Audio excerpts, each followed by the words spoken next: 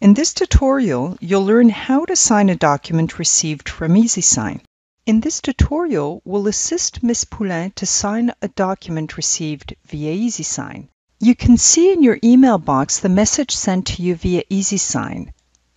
Click Consult and sign the document, and to initiate the signing process, click on Begin.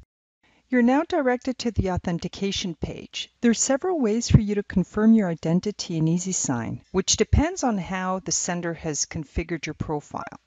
In this tutorial, we'll show you the two most frequently used methods. The first will be to receive the authentication code via SMS or text message. The second will be to receive the code by phone.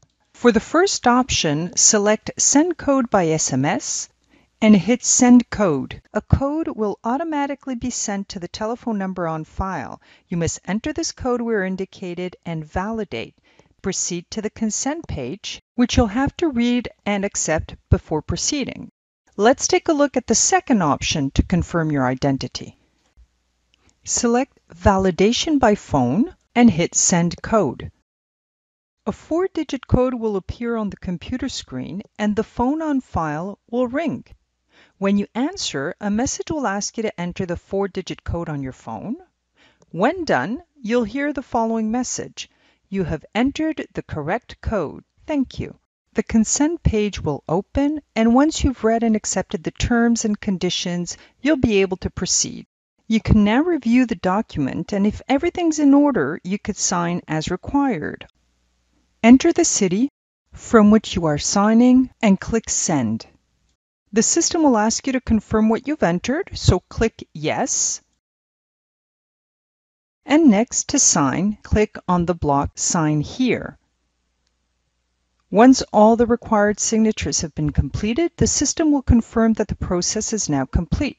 Click on OK. Now you have the option to click here and download your document or sign out and end your session.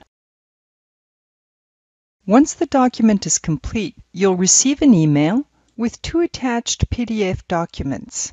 The first is the actual signed document. The second is a PDF of the evidence for the electronic signature. You can download both documents to keep on file. To view the signatures and verify their validity, you'll need to open the documents in Adobe Reader 10 or a more recent version. If you don't have the software, you could download it for free by clicking here. And now you know how to sign a document received from eZsign.